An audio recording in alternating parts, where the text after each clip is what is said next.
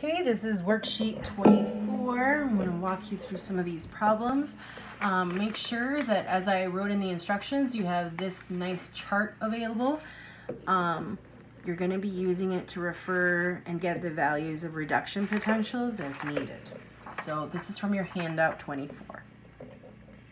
Calculate the cell potential for these two redox reactions. Okay.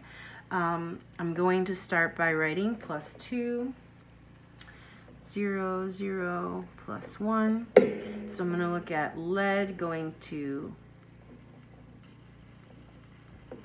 +2 going to lead, right? That uses up 2 electrons, it gains 2 electrons, and then the other half reaction is 2 silver metals, release 2 silver ions and 2 electrons. Okay, and then to get the cell potential, this is being gain electron reduced, lose electrons oxidation. So this is my reduction, I need the E red, and this is my oxidation, so I need my oxidation potential, and this is where I go to the table and I look for lead and lead 2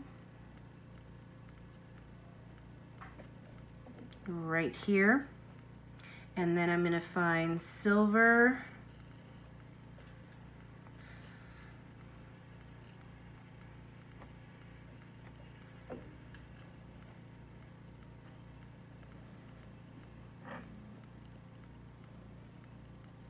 I bet someone out there found it before me. I'm distracted by the power washing going on next door. Well, it's silver. Here we go, silver.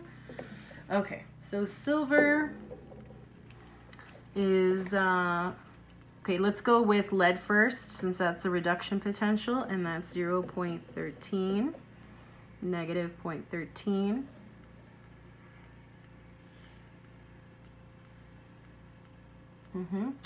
And then my oxidation is 0.80.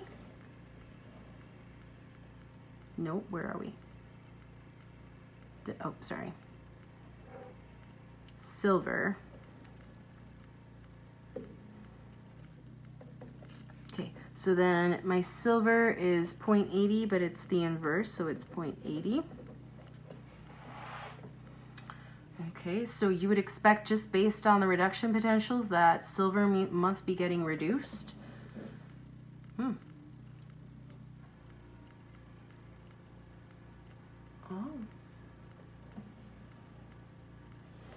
And your lead must be getting oxidized, and right off the boat you know that the way that it is written does not look good. So let me just double check this really quick. Lead goes from +2, gains 2 electrons to 0, silver goes from 0, loses electrons. To be oxidized,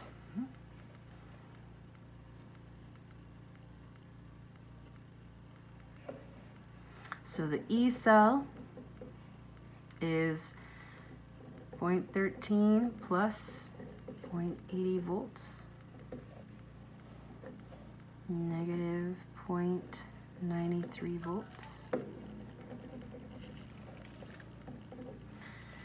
Is this reaction potential indicating that the reaction is spontaneous as written? Right? No, it's not spontaneous as written. Let's look at the next reaction.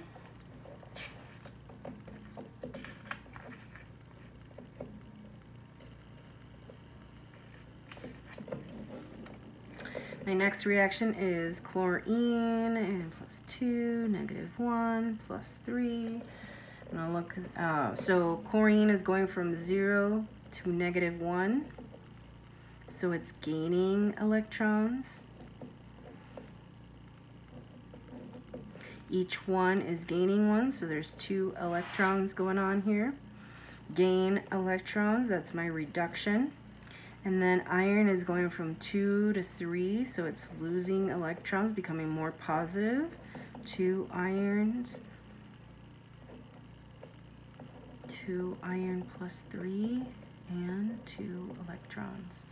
That's my oxidation. So I'm going to use my table again. Hopefully I don't take as long. I have an iron 3 to iron, so that's not it. Iron 2 to iron, that's also not it. So that's not it. That's not it.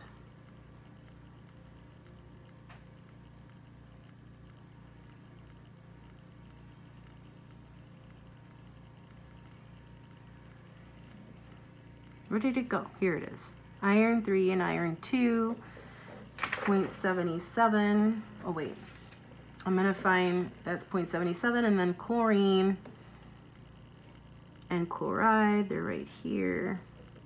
That's 1.36.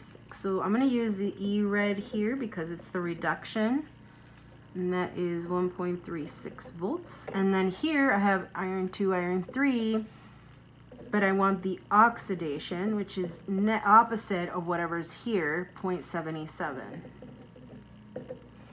Okay, so now I get my E cell, 1.36 plus negative 0.77 volts. And so my E cell, 0.59 volts. This reaction is spontaneous. And you could tell because chlorine, right, I have chlorine as a reduction, and it has a higher reduction potential, and my iron as the oxidation, and that's actually how it would work out. Okay, so this reaction is spontaneous as right now. Okay, let's look at the second part. Which cation would be the strongest oxidizing agent? I gotta go back to my table. I'm gonna erase this. Magnesium ion. Magnesium ion is way down here, and my chromium ion is way up here. So of these two, we're looking for the strongest oxidizing agent, so it would be the one that's more likely reduced. That would be the one higher up, right? So chromium.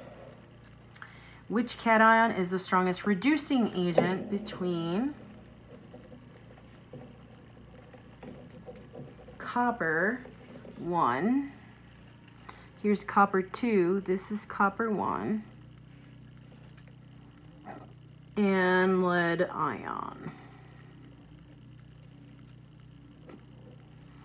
Between these two, right, whoever's got the smallest reduction potential, that would be the one easily oxidized, so the strongest reducing agent.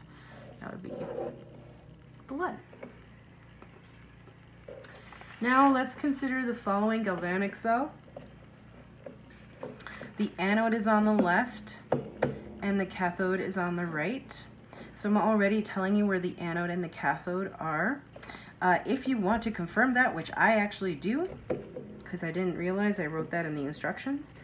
Nickel, we're going to find nickel.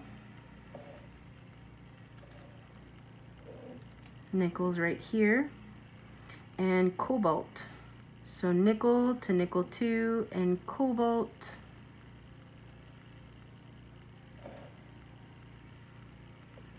Oh, okay, right there. So in this case, right, this one's above, so this would be reduced. This is the cathode, and this is the anode. This is cathode, this is anode. Did I write that? The anode is on the left. I didn't. Was I trying to be clever? I don't know, but I'll delete this part of your worksheet. Okay, so once you've figured out who your cathode is and who your anode is, now you're going to answer the questions. Give the half reaction at the anode. So at the anode, which is oxidation, oh, I remember I had gold here before, but your table doesn't have gold, and I must have forgotten to fix the instructions because I had to change it for cobalt because your table does not have gold in it. Okay, so give the half reaction at the anode. The anode is cobalt. It's an oxidation. Oxidation means it loses electrons. So I go from cobalt to cobalt plus 2 and 2 electrons, losing electrons. Give the half reaction at the anode. So the anode's going to start with the ion. plus 2 electrons to produce nickel metal. That's the cathode. Cathode is the reduction, anode is the oxidation. Write the overall cell reaction. So I'm not asking for cell potential, I'm asking for the reaction. So the reaction is cobalt and nickel, and they're balanced because you have 2 electrons and 2 electrons, producing nickel and cobalt. And that's your reaction, your whole cell reaction.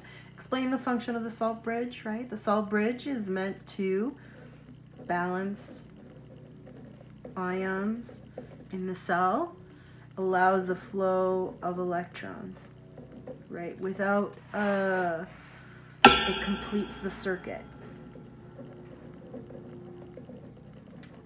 Without the salt bridge, you wouldn't see any voltage on the voltmeter. You wouldn't get a flow of electrons. Well, I hope this helps.